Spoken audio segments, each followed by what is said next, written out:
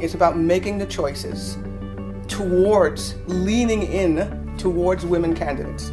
Plain and simple. Help move the United States up from rank 14th in the world, which is unacceptable, to something more like first.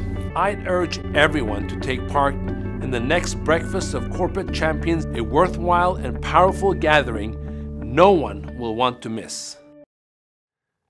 Our business can't hope to reach its full potential unless we recruit, we hire, we develop, we retain, we promote more women as part of a diverse multicultural workforce. So to me, this is actually a really critical business imperative. And while we've made progress, we're not satisfied. Not at all. We know we can do more. And we're working on multiple fronts to do just that. Communities and nations excel, get ahead when women have more opportunities. In fact, studies show a direct connection between women's empowerment and GDP growth, business growth, environmental sustainability, improved human health, and other positive impacts. We can't wait. We can't delay.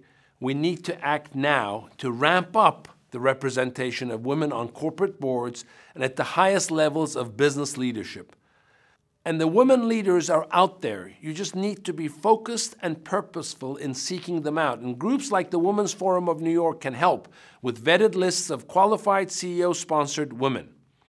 The Women's Forum of New York salutes Muhtar and Coca-Cola as a corporate champion for advancing women on corporate boards and inspiring other companies.